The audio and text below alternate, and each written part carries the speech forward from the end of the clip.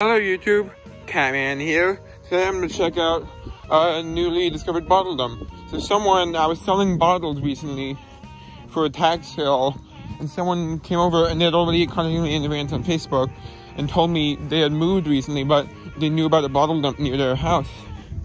And they were going to tell me about it. So he gave me the location. So I'm heading there now. It's about a 2.7 mile walk from my house. Hopefully I can find it, and hopefully it's good. Based on what he described about the bottles, it is probably about a 30s or 40s dump. At least that's the newest stuff in there is. It could be late throws, or it could be layered. But I'm pretty excited. I'm still looking for the dump, and look what I just found. This is interesting. I don't know if I'm at a bottle dump or not. Look, it says Rapid Dayton. Look at that, PSI. Some sort of motor. I don't know what that is. There's a brick, but it seems to be blank. Double check that there's no dump here. So I don't think I reached the dump. Just based on what I remember of the direction I didn't, but there's something over there too, an old well. Okay, let's keep going. The thing is, the area he circled on the map for me, there was no trail there, at least it was off of a trail. So I've gone to the nearest trail to there. Oh, look at that. There's a trail right past, like literally with one house in between the trail and where he circled.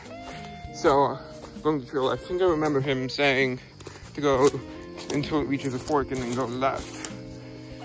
But, into the woods, but I'm not sure. But I'm gonna check there.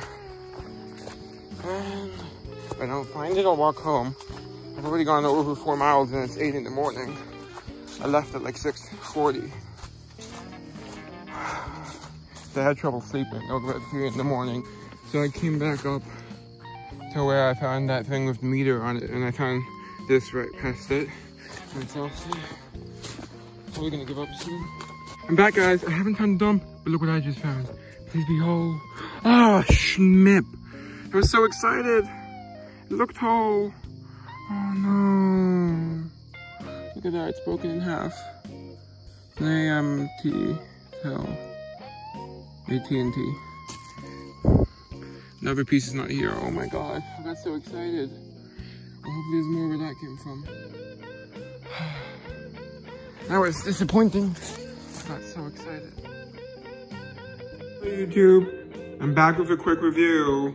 Yep, unfortunately I only found one bottle, but it's a pretty cool one. Unfortunately the label's not in great condition. Let's go in the light so you can see it better. It says Peekskill Quality Beverages. Peekskill is a town near me, so that's cool.